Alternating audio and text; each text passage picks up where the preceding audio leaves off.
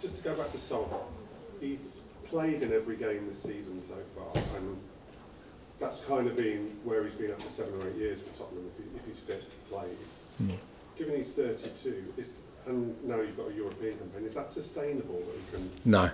No, and I think, you know, again, I think unfortunately for us, not unfortunately, but you know, I would have wanted to ease his sort of workload this early part of the year, but like I said, we lost Richie, then we lost Dominic, then we lost Wilson, and you know, it's, again, invariably in football, sometimes it's not the amount of injuries, it's the kind of injuries you get. So he's played more than I think I certainly want him to, and the idea, I mean, you know, like I said, signing Dom and bringing in Wilson and, you know, extending Timo's loan was that we could sort of give him, manage his load, because he's got international football as well a little bit better, and it's something that I'm mindful of. It's just the circumstances so far, and Sonny always wants to play. I mean, that's his attitude, but we've got to be sensible about it. And I don't think it's got to do so much with his age, because I haven't seen that affect him. It's more,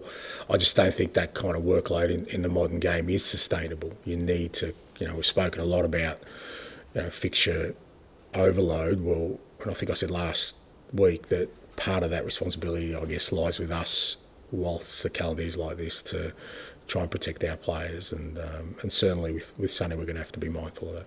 And like you say, he would be of the mindset to want to play at home. So have you spoken with him about how together you can manage it rather than you just making decisions, or is it something you just do on your own? Yeah, no, I tend to not make decisions by consensus. I think it gets a bit murky. Yeah. No, I know what you're saying, but I think, you know, when you've got a player like Sonny, I think, you know, I've had experience with guys like that before. They're always just going to want to play, and you know, do I want to dull that competitiveness by having a reasoned discussion over him, you know, with a cup of tea and saying, Sonny, this is going to be great for you, great for me? No, I'd rather I leave him out and he's disappointed with me, because I think that's what you want in him, and sometimes, you know, it's like doing something for somebody's own good. I just think, you know, that's my decision, my responsibility. I've got to take that on board.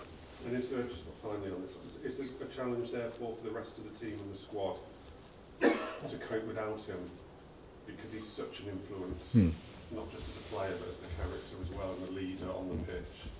Is there a challenge there for you to cope without him?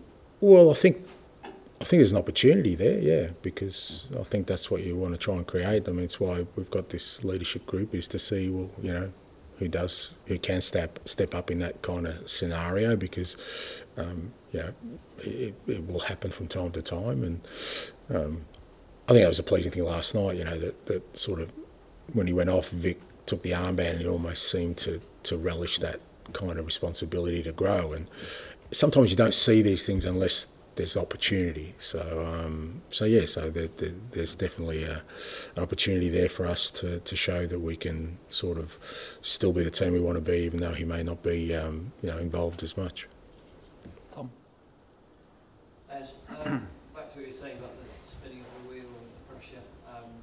Maybe you had a bit of it earlier in the season. It feels like Eric Ten Hag has it every week, which must be quite tricky to deal with, always being the eye of the storm. Can you give us an insight into what it's like to have to cope with that kind of scrutiny 24/7? Oh, look, it's hard for me to say, because I think everyone sort of deals with it differently, but it is just, you know, you have to understand that it's just, you know, part of your existence these days as a manager. I mean, I don't know, coined the phrase that said it's the impossible job, but I think it's become even more impossible now, because it seems like, you know, success is not enough if it doesn't have identity. Identity is not enough unless it's followed by, you know, aesthetics. Aesthetics are not enough unless it's followed by legacy. Like, there's always another layer that's, you know, it seems like no one's doing a good job, you know, unless you win the comp, and at the end of the year you know, there doesn't seem to be any sort of understanding of progress or the circumstances that people have to work under at times. But it's just the nature of the role. So I don't think that's going to change. So I guess it's how you respond to it, how you react to it, how you let it affect you. I think the more experience you have, the better maybe you deal with these things. Although, maybe a young manager who's growing up in this maybe deals with it even better than somebody who's like me, sort of come through different eras of how managers are assessed. And you mentioned about him winning a trophy in the last 2 seasons. People keep telling you that it's what you need to do. I mean, you've often consistently said it's about creating sustainable success where the team can compete at the top level. It's not just about winning a trophy.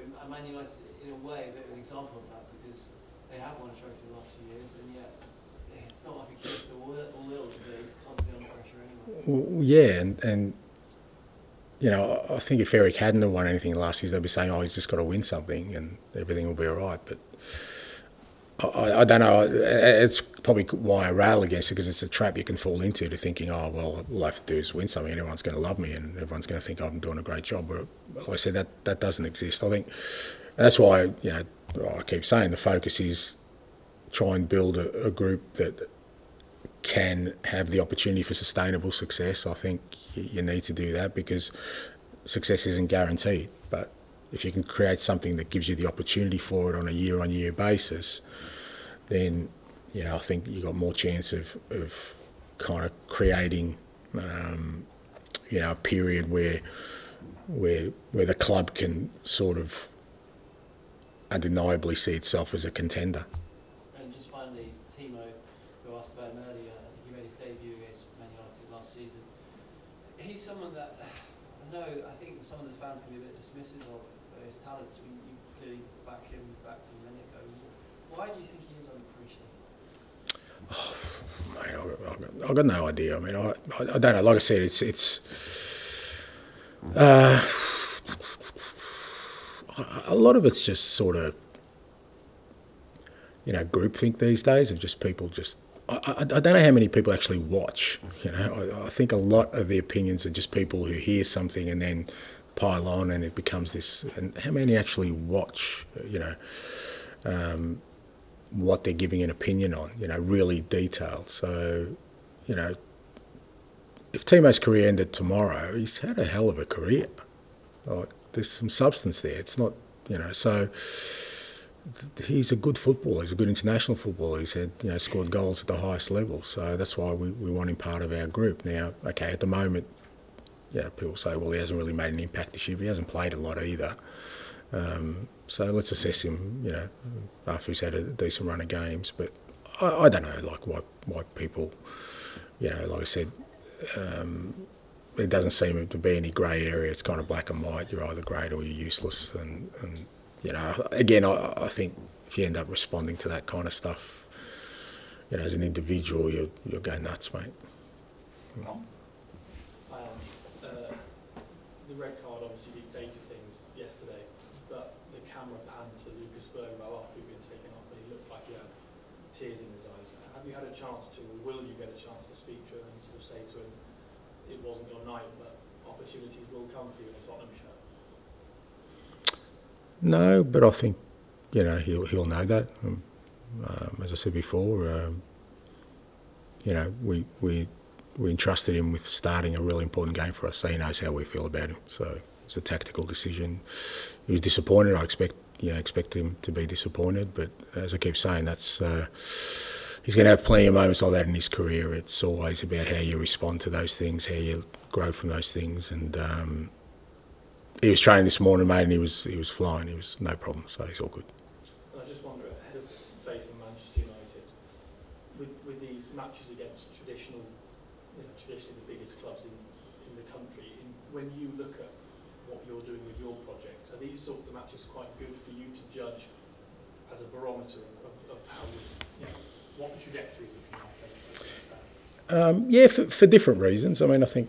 Every game's a kind of chance to measure your progress. But I think when you play against a team like United at you know, Old Trafford it's a good measure of sort of, because like I said, it's a unique experience of playing at such a venue with you know, pretty vocal home support. So I think gives you an opportunity to see, you know, how the group's progressing under those kind of circumstances and against a good opponent. So, but like I said, I think that the barometer's always there every game. I think last night we learned a bit about ourselves as well, and you know, we learn a bit about ourselves on the weekends. So I think every game gives you that opportunity. Finish with Matt, please. One more on Sonic, if I may. Would you ever feel like asking him to stop playing for South Korea? Oh, mate, no chance. No, because I think, again, I understand how important it is for him. I mean, you know, we can look at these things in sort of just the cold, harsh light of, you know, his you know, club football will benefit if he doesn't play for his country, but one day he won't be able to play for his country, and the last thing I'd want is for him to have regrets that he you know, he missed out an opportunity to play as much as he could and represent it. So, but I think all these decisions are better off being left to the player themselves, because they know themselves, you know, how they're feeling about their career. You know, it doesn't matter how long you play for. The lifespan of a professional footballer is still fairly short in terms of, you know, how long you live your life. So that time you have, you want to try and get as fulfilled as you possibly can. You know, you're trying to create as much of a basket of memories as you can, because one day you won't have that opportunity. So I would never be the one to say to him, look, you know, for selfish reasons, for us as a club, it'd be great if you didn't play for your country. I just wouldn't do it. Can I ask about Old Trafford as well? Yeah. Would it still feel like going to Old Trafford if the stadium was 500 yards to the left? And not called Old Trafford? I don't know. Good question. I mean, I guess we went through it. You know, and it's probably, I'm probably not the right person to ask. It's probably a question for sort of Tottenham supporters or Tottenham people to say, well, does the new stadium feel the same as the older? It's hard to say. I think the way football's going, there's an inevitability about it in terms of clubs, you know, building new stadiums, just purely on, you know, economics more than anything else. And you'd like to hope that within that context that it still maintains some of the magic that exists within, you know, the old sort of stadium, the old arena. But no, hard for me to say, mate. Yeah, don't know. I know you're busy on match day, a bit more important matters, but do you go to these places, sort of look around and think, sort of breathe in the history? Yeah, I do, definitely, mate. I keep saying I'm still a fan. I still love the game. So, I mean, anyone who's seen me will know that, you know, every time I go to an away venue, the first thing I do is walk out on the pitch before everyone's in the stadium, irrespective of what stadium it is. But obviously, certain ones have more significance. And yeah, I just for that moment, just to do it, breathe it in, and say, well, you know, one day I can sit back in my lounge chair and kind of think, yeah, you know, I had to walk around, you know, that stadium and hopefully have a good memory because we won. You know, that's the main thing. But yeah, I still, I love the sense of history and tradition, because it's what gave me my love of the game. Which do you like best, Ange? Which one? Which do you like best? Which lived up to you? The Maracana. We played Manchester United there when I was South Melbourne. Old stadium, like falling to bits, but just, it was heaving by the time we got out there with fans, and just, yeah, thinking of the Brazilian team, the Pelé, and like just the games that had been played in there, and the fact that it hadn't been redone, probably still had that history around it. It gave me goosebumps walking out there. Which one doesn't exist anymore? Which like to come? Sorry. Don't apologise, mate. A question without notice. I think for a game, maybe the old Wembley. Yeah, because again, I grew up watching FA Cups and stuff, and by the time sort of I got here, that was gone. It's pretty hard. Was it? That really was falling apart. Yeah. Toilets and stuff just staying. No, that's burst my bubble. Yeah, I'll think of something I else. don't know if you clarified this, but with Sonny, you said he was tired yesterday. Is it a specific injury or is it just tiredness? No, he sort of felt fatigue sort of in his hamstring. That was the reason he went down. But, you know, whether that's an injury or just fatigue, we just got to wait and see. Thanks, guys. Thank you.